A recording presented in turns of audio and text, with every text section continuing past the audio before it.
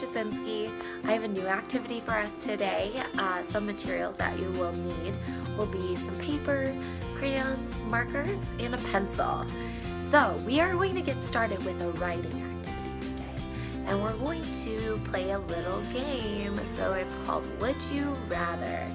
I am going to do my own example, so I'm going to give myself two choices and choose and write it out for you. And then I'm going to give you two choices so that you can choose what you would rather do.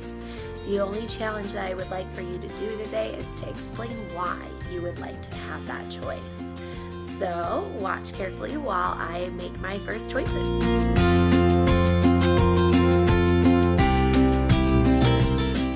So it looks like my prompt says, would you rather live under the sea or in an igloo? That's a tricky one. So they're both amazing, but I think I would want to live under the sea because I would love to swim with the dolphins. So I think that's going to be my choice. Now watch carefully as I write it out. First I'm going to write in a complete sentence where I start with that capital letter. So I would rather live under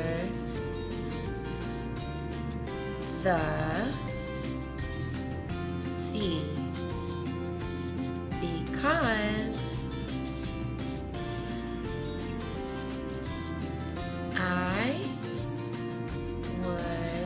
would swim with the dolphins. Now, is it okay if we don't know every single word? So I tried my best, and you can try your best of just sounding out those sounds.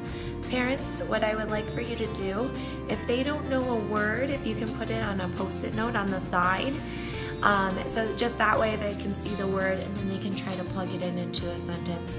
I really just would like for them to be held accountable for their own writing, and just remind them just to have a capital letter at the beginning and a period at the end. So watch my wonderful drawing after I'm done with this.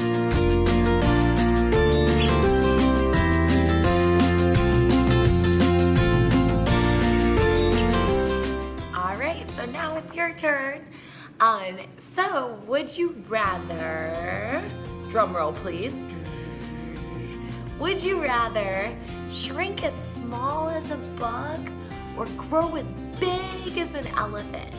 So I can't wait to hear your responses.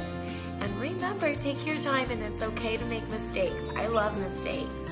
And I just would love for you to just try your best. You got this. All right, bye.